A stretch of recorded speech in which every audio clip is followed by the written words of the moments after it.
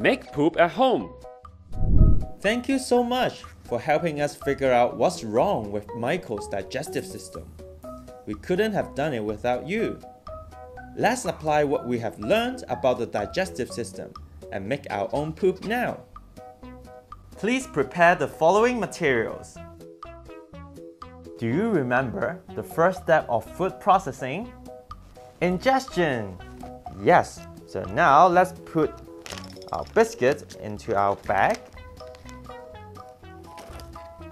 Just like putting it into our mouth.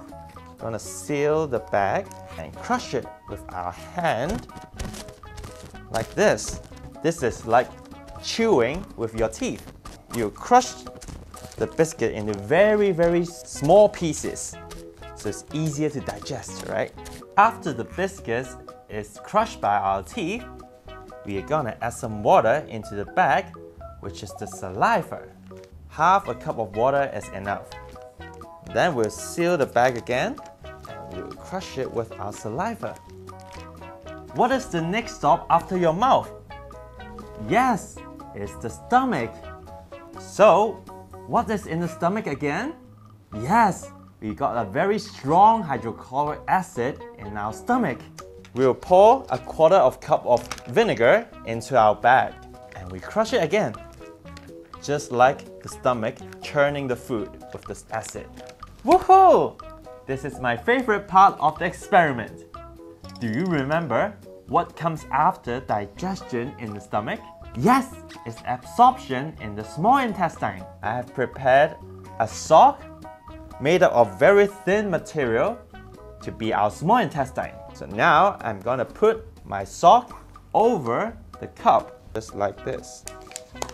Now we are gonna pour our digestive food into our cup so that our small intestine can absorb all the nutrients in the food. Take out our socks and squeeze our socks so all the nutrients will be absorbed. Woo! Wow! This cup of nutrients looks so yummy. Should I drink it? No! Never drink or eat the experiment that you're doing. Good job! Now comes the end of our digestive system. Do you remember what comes after absorption in the small intestine? Yes, it's in the large intestine. So today, we have prepared some kitchen towel to be our large intestine. Let's get 3 pieces of kitchen towel. Let's pour the digestive food out. The remaining of our food with all the nutrients absorbed already. So these are the undigested food debris. Wow! Look at that!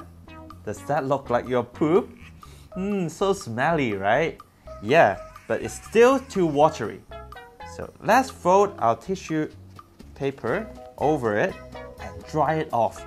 Try to dry your poop as much as possible. You can try to make it into any shape of poop that you like. Ta-da! This is my perfect poop here. Good job everyone today. And I wonder what's the shape of your poop? Thanks for watching. Want to explore more of the human body with Bobo? Sign up now and get started with a free trial. See you soon!